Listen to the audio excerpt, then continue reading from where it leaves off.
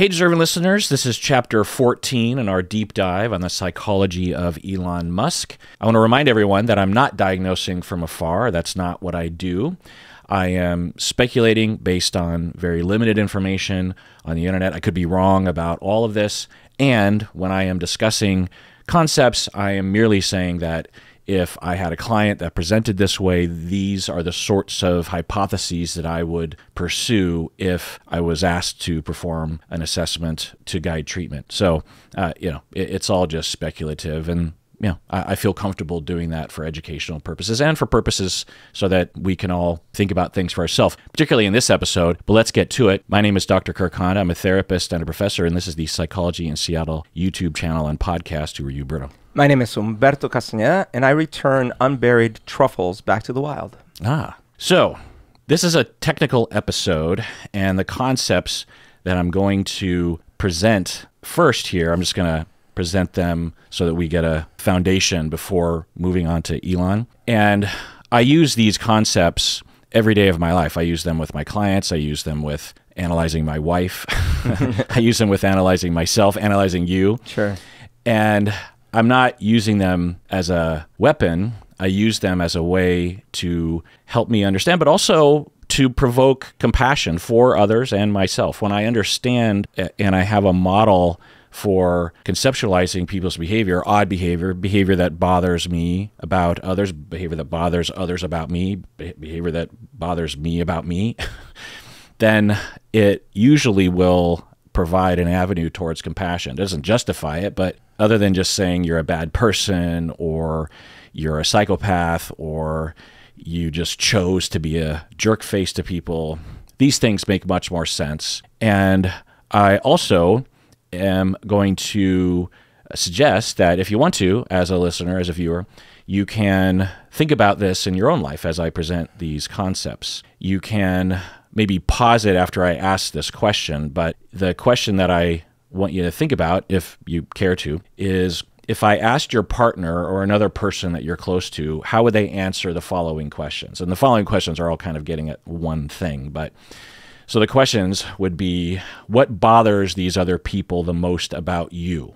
What would you think that would be? If they could change one thing about you regarding your personality or your tendencies or your behavior, the way that you interact or the way that you interpret things, what would that be? When in conflict with you, what do they tend to complain about you, in terms of your interpretation, behavior, perceptions, patterns? So if you need to pause the pod, do so now, jot some things down. Maybe it's one thing, maybe it's a lot of things. Maybe if you don't have an answer to this question, my goodness, ask them. Because if you don't know, then you can't work on it, and there's no chance that there isn't an answer to that question, even if it's a minor problem. I'm guessing it's not a minor problem, though, because we all have our problems. So this is all within the theory of psychodynamic theory or psychoanalytic theory. This theory, to me, is the only theory that explains weird, odd, bothersome behavior in ourselves and other people. And it's a bit of a dying art, which worries me, honestly. So the first concept I want to talk about is displacement, introduced by Sigmund Freud about 120 years ago, and further explored and popularized by his daughter Anna Freud and many others. The definition is that it's an unconscious defense, meaning something that we engage in to defend ourselves against internal turmoil or conflicts within us. And it's unconscious, meaning that it happens automatically. Sometimes we can become aware of it through therapy and awareness, but generally speaking, it happens automatically. And it's a defense in which we shift feelings from the original object to another object. And the word object can be a little confusing. People tend to wonder, are you talking about like a thing, like a vase or something? But object just means it can be a thing like a vase, but it can also be a person. It's just the object, the target of our energies in terms of our attachments and our needs being met, But you can have feelings towards a thing or a concept, like if you were abused by your parents and you displaced those feelings of hurt and anger onto something else, it could be like a painting that you're painting. You know, you could be displacing your rage against your parents to a painting, and you're, you know, or a painting itself. You just rip it apart. You know, there's various different ways. The classic example of displacement is you're at work and your boss yells at you and you feel anger at your boss, but you suppress the anger for fear of being fired. So you have this inner pressure, a psychodynamic. That's what that word means, is there's a dynamism, there's a dynamic, there are forces within one that are working against each other, right? Yeah, it makes sense. You have the force of, I'm angry and I'm hurt and I want to say something. You have another force of like, you can't say anything, you're going to get fired. And there can be other forces like shame or you're not worth it or whatever. So you feel anger at your boss. There's a internal dynamic. You go home and you perceive that your partner is being unfair to you somehow, and you get angry at them. You express anger at them. So displacement isn't conscious. The person isn't doing it consciously, and it affects your perceptions as well. You ask this person, why are you getting angry at your partner? They'd be like, well, my partner was a total jerk face with X, Y, and Z. But from the outside and from the inside, you're like, no, those things didn't happen. And when you look into it, they are distorting to help facilitate the ego process of the unconscious defense of displacement. You have to trick yourself into seeing something so that you can effectively displace something. You can't just get angry at your partner for no reason, right? So your brain will perceive things in a way to help you get rid of that anger and express that anger. Sorry, I remember when I was in high school, I would get into these arguments with my mom that were very intense. And I started getting really confused sometimes because she would have like a combination of disproportionate anger and almost fear during these arguments, until I finally started thinking, oh, wait a minute. I think I'm starting to look more and more like my dad because I was growing up. I was getting to be older. Maybe she's displacing. Right. Sorry. I should say that a lot of people use the word project. Yeah. Just like you did. Yeah. Even clinicians. Even though we were just talking about displacing. Right. Yeah. And fine, but it's not technically, projection is a whole other thing that I'm not. So I feel like I pieced it later. I was like, oh, I think that might be what's going on here. No, I didn't know the terms. I just like, I think she thinks I'm my dad. That's the way I would put it. Right. It's kind of intuitive. Yeah. Right. And that's why Sigmund Freud first came upon this 120 years ago or longer as he was helping his patients and maybe thinking about his own life. So that leads to the next concept, which is distortion. And this is not as often talked about in psychoanalytic theory, but it's extremely important. And I find that this is often left out of analyses or it's assumed or something. But distortion is an unconscious defense in which we alter perceptions or memories to avoid emotional pain or conflict. So all defenses are in the effort of avoiding internal emotional pain or conflict. But the way that this works is that we will alter our perceptions or our memories or our feelings or our cognitions or something so that it can facilitate some other defense often. You could say denial is also in this category. So with displacement, one will also need distortion at times in order for it to work. Now, you could also use displacement without distortion, like you are driving home and some asshole cuts you off on the freeway and flips you off. Well, they are being a jerk face. You just, instead of being a 2 out of 10 anger, you're an 8 out of 10 on the anger. And that's distortion. No, that's not. That's no distortion. That's no distortion. Well, I mean, okay. I guess you could say it's I see, because you haven't changed what happened. You're just, right. Your feeling about it is exaggerated. Yeah, it's intensifying. Yeah. The previous example with your partner, the individual is literally just making something up where it doesn't exist. So I guess you could say that with displacement, there's always amplification. Yeah. So the next defense I want to talk about is projective identification. For those of you who have been listening to the podcast, you know that I've been yammering about and especially if you're one of my students or trainees, you know that I talk about projective identification all the time. Introduced by Melanie Klein about 100 years ago. In a nutshell, it's when a person projects unwanted feelings, thoughts, or parts of themselves onto another person. But unlike a simple projection, which maybe I should give an example of. So let's say that I am often late to things, and I don't like that about myself. And so I have an internal dynamic. On one hand, I'm being late to things and I'm seeing that. On the other hand, is harmful to my self-esteem. I don't like to see that in myself. And so there's these forces that are like, no, I'm not. Yes, you are. You can. And no, it's because of the other. Okay, so you have this internal, and it's a trait, it's a tendency, and I don't like it about myself. So when someone is like a minute late to something, I'm like, oh, that person is just always late all the time. It's just so annoying. And a third person might be like, I think you're projecting. You're the late person. You know what I mean? Or another classic example is you're cheating, and this, people hear about this, that you'll have a partner that is accusing you of cheating all the time, or flirting or heading towards cheating, and you're like, but I'm not. Yeah. And then later you find out that they were the one cheating. It's another example, they have an internal conflict of you're cheating, and another part that's like, but bad people cheat. I'm not a cheater. And so there's a conflict there. Right. And so you need to do something with that. Well, one of the mechanisms, one of the defenses against this is to say other people are cheating, and you just look for any possible excuse to distort the other person to provide projection. But with projective identification, they take it further. It makes it more sure and more easily facilitated if I actually socialize others, manipulate others, or do things that encourage others unconsciously to agree with the projection. So if with the late example,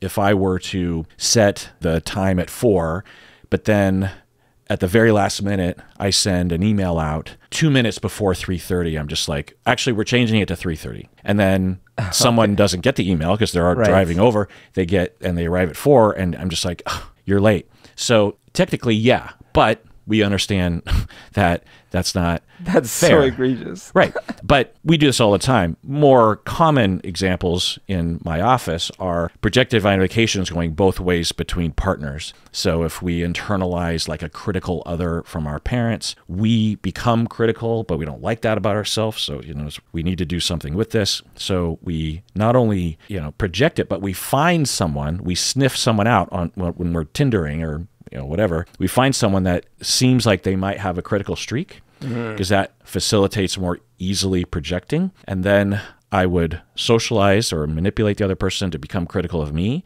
Maybe I start doing things that will likely incur some kind of criticism. And then I say, oh, you're so critical. Now, meanwhile, I'm being critical, and I'm the one that orchestrated the whole thing. Now, the other person is coming to the table with their own projective identifications, probably related to criticism as well. That's how these things fit together. And by the way, these people aren't necessarily doing this consciously. Like, it's just happening. Zero consciousness. Yeah. Zero. Yeah. They're not planning this. They don't even know that they have internalized a critical other. They don't. It's like there's zero. Most people have zero awareness of it. But when you become aware of it, it makes it easier to control. It's still hard to sift through because it literally distorts perceptions and amplifies things, and it feels like something happened when it didn't, or you emphasize certain memories and exclude other. People do this all the time.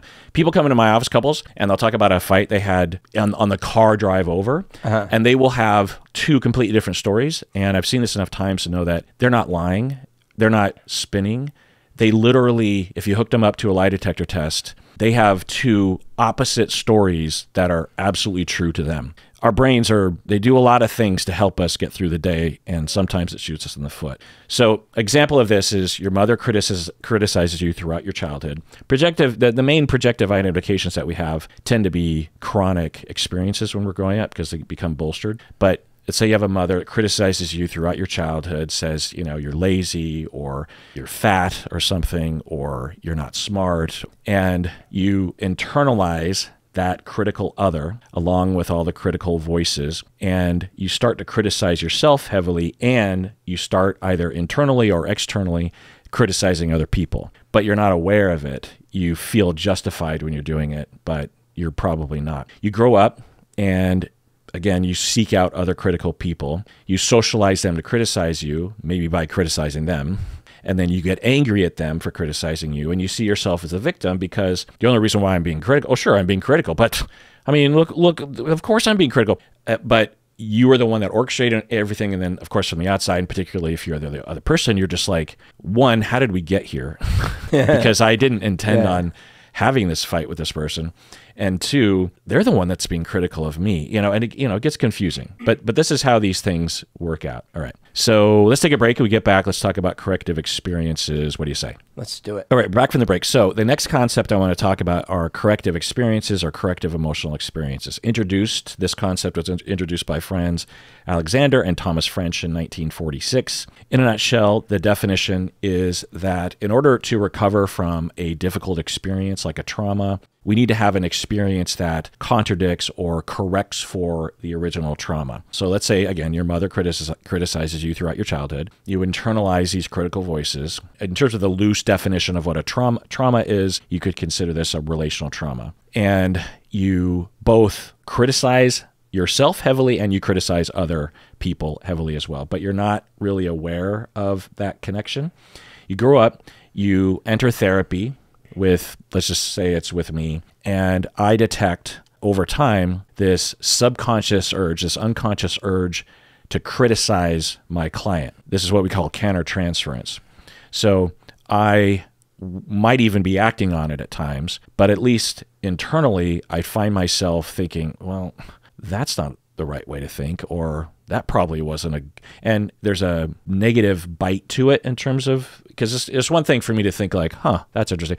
It's another thing for me to feel critical of a client. And so if I'm differentiated enough and spending the time to be aware of my countertransference, then I am given a chance to notice this. In this moment, the client is trying to get me to conform to their internalized critical mother object. Does that make sense? Is this all making sense? Yep. So that they are able to recreate the relationship with their mother. They're trying to get me to conform with their internalized mother object, and it's the perception of their mother, not the reality of their mother. And so they're unconsciously trying to socialize me to start criticizing me. By the way, Rick and Morty has a wonderful episode like this where Jerry they go to couples therapy and they produce the idealized versions of each other, and one of them's this alien decapitating monster and the other one's this little sniveling weasel and those are the extreme versions, but things go awry quickly. Okay. Yeah. So the client is subconsciously trying to get me to conform with that by provoking me to criticize them. And it can be weird. It can be real subtle. They're trying to recreate their relationship with their mom so that they can purge themselves of the trait of being critical. They don't want to hold on or identify with the critical trait. It's very distressful. I mean, talk about one of the worst things that you could think about yourself is the primary complaint you had about your parent. You are now that. Oh, yeah. That's just the worst, right? Because you know how it feels to be at the receiving end of that, and to think that you are there's no way of all the things I know what it's like to go through that. Never in a million years would I be like that. I know how that feels, and yet this is how personality is. We internalize that, we mimic it. It becomes the basis of our understanding of attachment. It's hard to let go of. Totally. And so we can't cope with that, and so we recreate it to get rid of that aspect and look at it outside of ourselves, and we attack it in the other person, but really we're attacking it within ourselves, and really we're attacking it from the original object of our trauma. So in this moment, I will take the time to analyze my countertransference and differentiate myself from the urge. I work hard to resist the urge to criticize, and I have to take note of certain subtle criticisms that I might be holding inside. And instead, I start to conceptualize the client a different way. I might notice, okay, this must be, even though they haven't told me that their mother was critical, there must have been a very critical person in their early childhood, because I don't normally have this kind of critical thoughts about clients.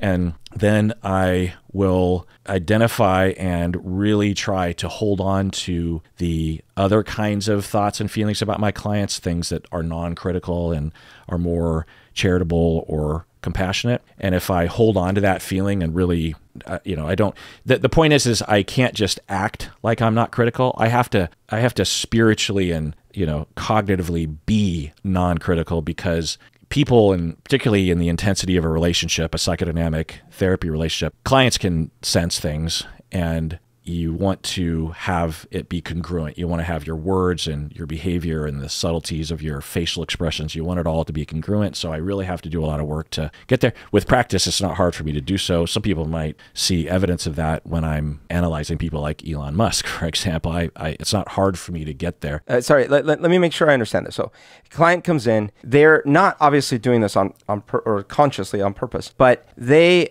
start acting in a way that actually starts making you, the therapist, want to criticize them. Yeah. Because again, that's something that their mom or someone very important to them was doing to them. But they're not planning, like, I think if I act this way, they're just doing this. Yeah. Now, the good therapist or the trained therapist will recognize that and might intuit, oh, there might be this dynamic going on.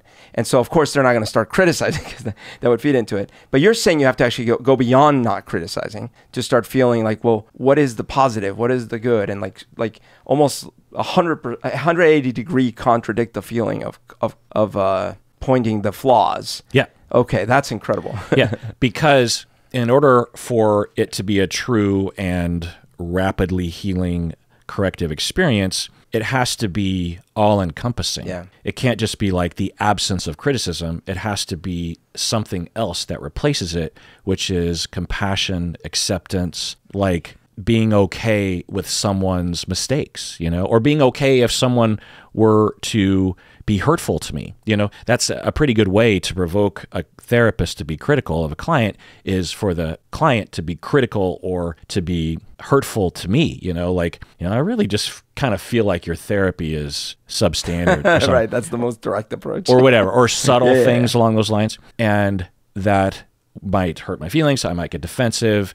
I might look for ways to be like, well, you really haven't been working hard in therapy. This is all sort of bluntly describing something that would often be a lot more subtle. So not only that, but I have to actually embody the good parent, someone who looks at a kid who makes a mistake, maybe a repetitive one, maybe even a hurtful one to me, and says, you're still a good person, and it's okay, and I get it, and I understand. I feel like I've just watched one of those videos where they reveal the magic tricks, because I'm looking back, thinking back to my therapy, and I'm like, oh my gosh, this was constantly going on, because I remember I would tell my stories, right? And again, I wasn't consciously doing this, but I was bracing myself. Oh my gosh, once I tell her this, she's just going to think I'm a terrible person, whatever. Right, and what you're recreating, I'm guessing, I don't know, you can tell me, is abandonment and rejection, because that's your trauma. Yeah, makes sense. Makes sense to me. But in my mind, it's of course, I can't believe I'm going to tell her this story. She's really going to hate me after this, or she's going to think I'm terrible, whatever.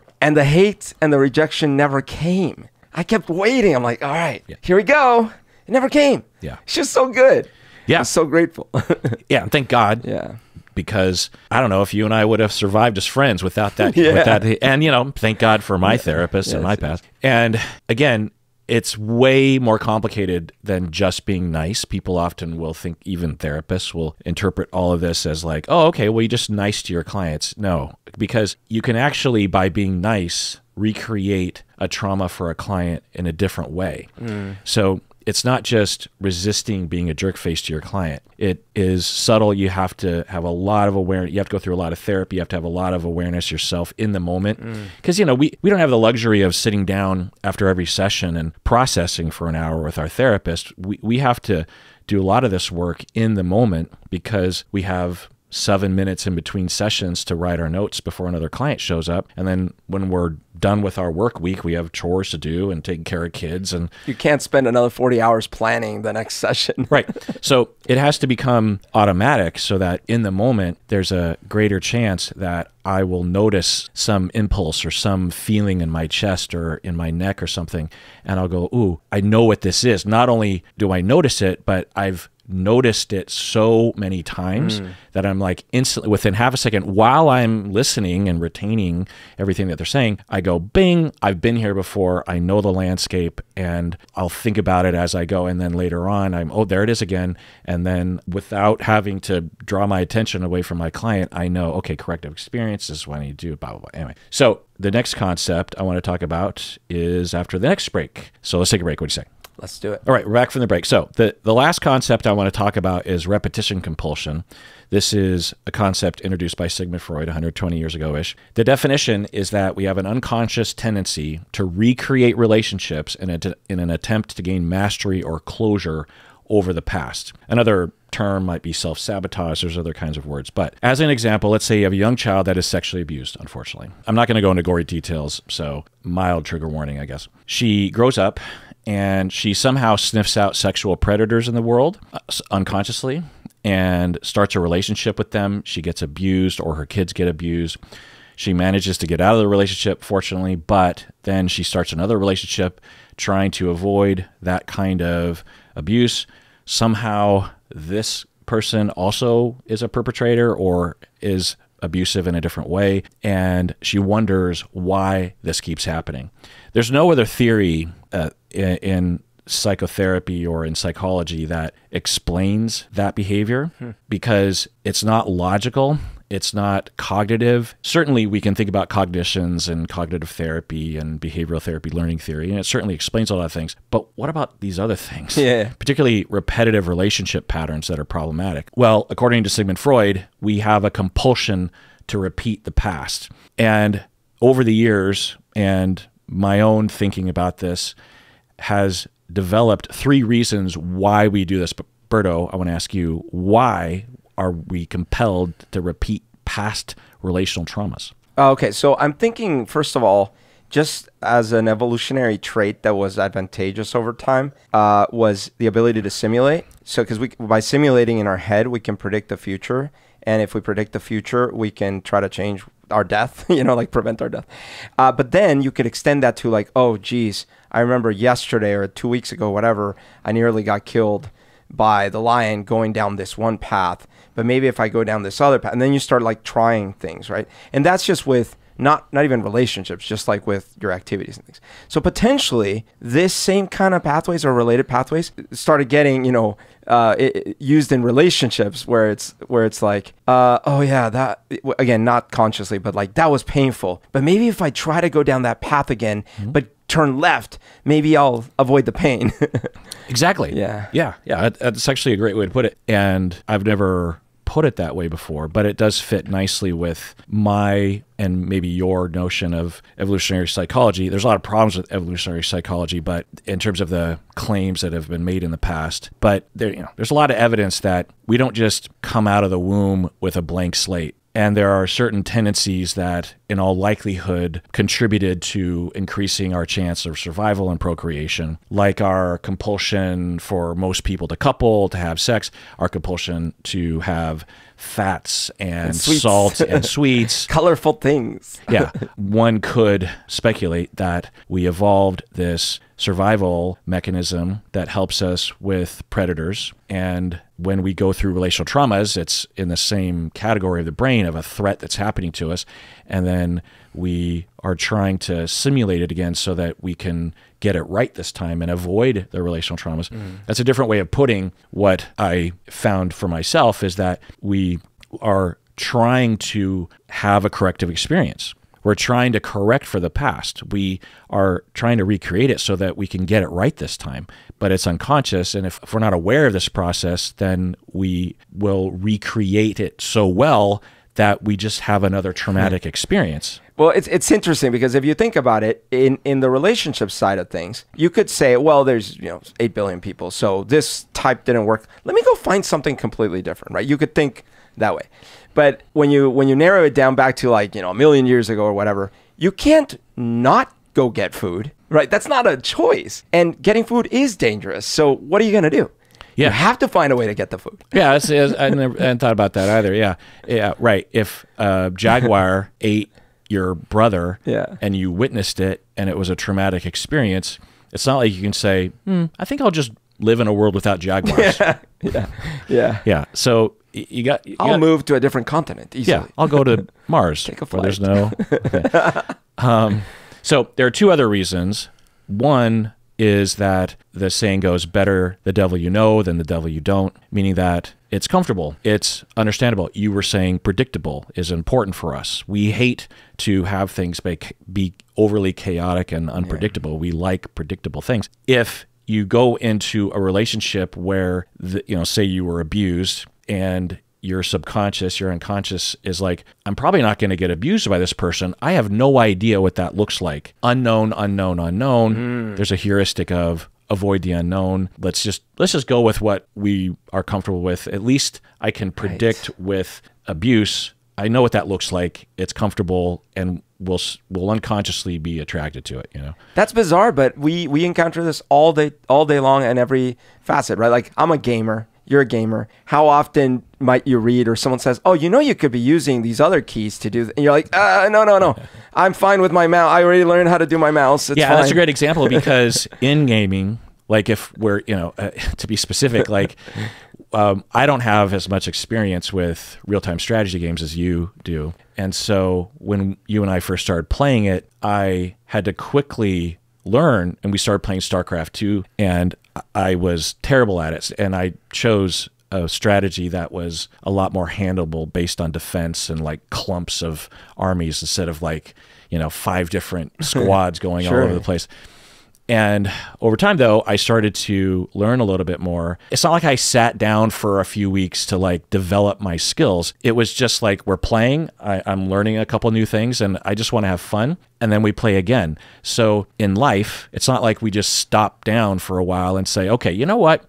I need to develop skills that are like way beyond my current skill set so that I can deal with situations like this. No, we just go from problem to problem to problem, and we think, well, I know that this kind of worked in the, maybe it's not the best like solution. Yeah. Like when we would play Age of Empires, I was like, I know I don't have the best, or playing guitar or piano. Right. I've never taken a guitar lesson or a piano lesson. And so when I play guitar and piano, I actually know that I am not playing the guitar or piano right. And yet I don't want to change it, because for me to change it would mean that I would have to start from scratch, and I don't have the time for that. People that use keyboard, do you use proper keyboard? Yeah. So you were taught that. I was taught that when I was a kid. Yeah, me too. I took a keyboard class in early high school, and I learned how to properly use a keyboard so I don't have to look at it. Whereas my wife, she didn't, so she pecks at it. And sure, if she sat down for a month or something and really worked at it, but who has time? So like with our relationships and getting our needs met for attachment and entertainment and interaction and stuff, then we just kind of say, well, I know it's better if I don't look at the keyboard and use all 8 of my fingers, but who has the time to learn all that? I'll just go with the peck thing. It works. It's good enough. You know what I mean? And so, yeah, he's abusive. He has those kinds of leanings, but I don't want to have to learn all. So anyway, it's comfortable. Also, the abuse, if you go through that as a child, is completely interwoven with attachment. So it feels like attachment when abuse is happening. And when abuse isn't happening, subconsciously there's this feeling of like, well, this isn't attachment then. This isn't actually meeting my needs, but it is meeting their needs. Anyway, the third reason is that for some people, they want control over the bad things that are going to happen to them. So they will unconsciously get out ahead of it and just create it because they know it's going to happen anyway. So if you're going to be abused, and people who go through chronic abuse growing up, or rejection or criticism, they surrender and say, okay, there's no use fighting against it. This is going to happen. There's something about other people. There's something about me. And that's that. So what can I do about it? Well, I hate waiting around for it to happen. So what if I just made it happen so that I can, 1, get it out of the way. 2, I can also maybe control when or how it happens to me, from which person, because it's going to happen eventually. So I might as well try to work with it. And also it gives someone a sense of control. To be relationally traumatized as an adult, randomly, you're being traumatized and you're not in control. But if you cause it, you're being relationally traumatized. But you have the benefit of saying, well, at least I have some control over the world, Right. It's not really control, right? It feels like control, but it's not. Anyway, okay, so let's take a break. But I want to summarize. We just went over displacement, distortion, projective identification, corrective experiences, and repetition compulsion. After the break, we're going to apply all this to Elon Musk in light of what we talked about last time with not only all of his traumas, but also the events of 2018 with the Thailand kids cave incident and my speculation as to what was going on there and how this, in all likelihood, kind of broke him in some ways. Doesn't excuse what he did, but like I said, we all do bothersome things. Yep. And I think that this theory provides an explanation. But if you want to hear that discussion, become a patron of the podcast. Otherwise, please take care of yourself because you deserve it.